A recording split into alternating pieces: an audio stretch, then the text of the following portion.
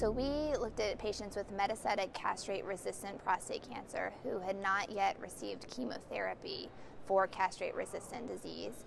And we looked at two different drugs, abiraterone acetate and enzalutamide. These are androgen-targeted therapies that are known to improve overall survival in prostate cancer. And our key finding was that in this study, patients who had metastatic castrate-resistant prostate cancer and had not been treated with chemotherapy but received abiraterone or enzalutamide, the African American patients lived longer compared to the white patients, 30 versus 26 months.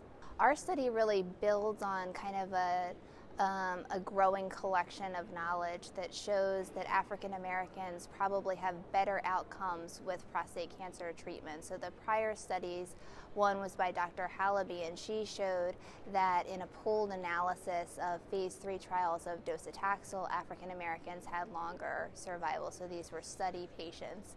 Another study was the Abbey Race study by Dr. Dan George, and this was a prospective study that looked at patients with metastatic castrate-resistant prostate cancer treated with abiraterone, so one of the same drugs that we looked at, 50 African Americans and 50 whites, and showed that African Americans had better PSA response when treated with abiraterone compared to the whites. So our study really builds on kind of that growing body of knowledge that looks and suggests that African Americans respond better to these prostate cancer treatments.